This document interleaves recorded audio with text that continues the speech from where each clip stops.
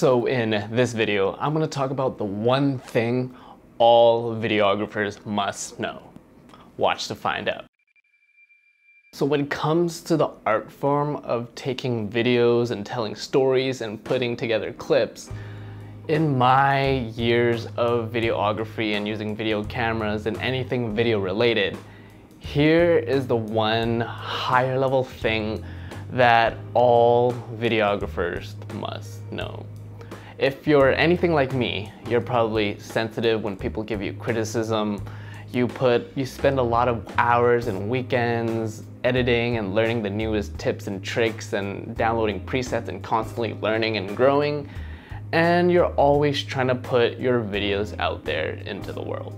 But the one tip or trick or hack or mindset that you need to have when it comes to making videos, especially in this digital age, is you need to constantly work on yourself and exclude the outside noises. Yes, I know when it comes to putting your stuff and art and portfolio out into the internet, people will comment, judge, critique, but the thing is, as a videographer and visual storyteller, you always want to work on yourself. You always want to get better, and how can you one-up yourself? People on the internet and real life and here and there will tell you, oh, this little angle is off. Your camera composition is a little bit off. When you use your stabilizer, it isn't perfect. Oh, the video itself is over or underexposed. But the thing is, with all those comments and feedbacks, a lot of people, and it took me a long time to realize, is that perfection is going to be the end of your video career. Because if you constantly aim for perfection and you don't put content out there, then you're going to be crippled by other people's opinions as well as your own visual capabilities. For me, when I first started, I kind of threw a Hail Mary and I kept on making video after video after video and after video. And I myself slowly started to get better and better and better.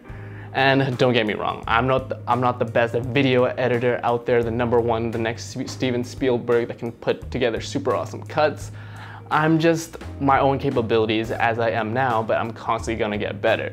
And yes, it's okay to take feedback and criticism from people that make videos, but you're gonna be a lot better off if you can able to watch your videos from not a personal standpoint, but an objective point of view, and be able to step back and be like, okay, that video itself that I made for this client, or even my own YouTube videos, is okay, but I can make them a lot better.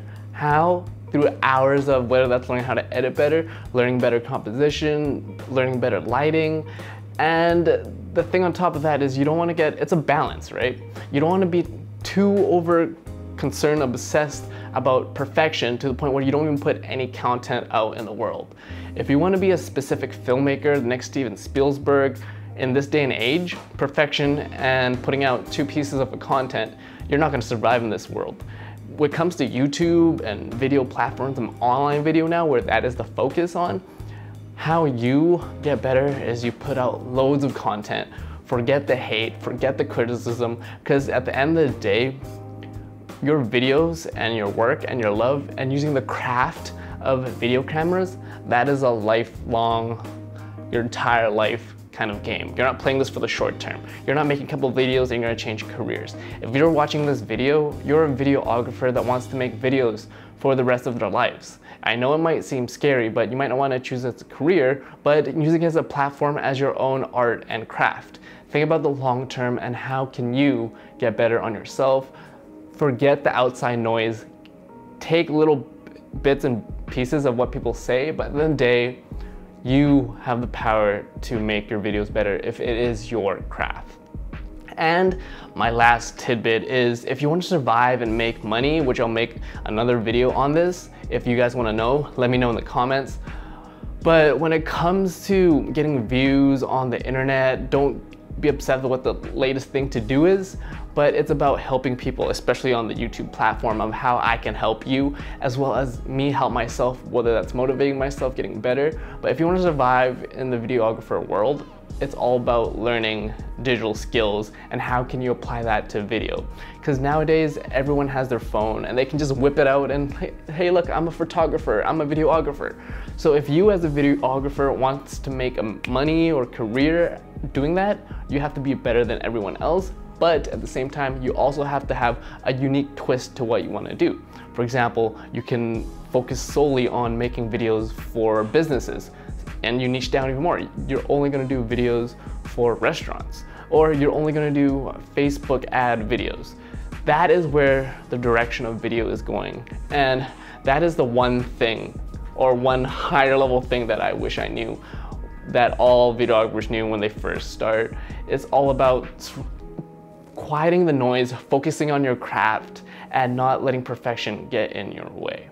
My name is Peter, and you're watching Broke Visionary Collective, where we all start with nothing, but you can always create something. Cheers.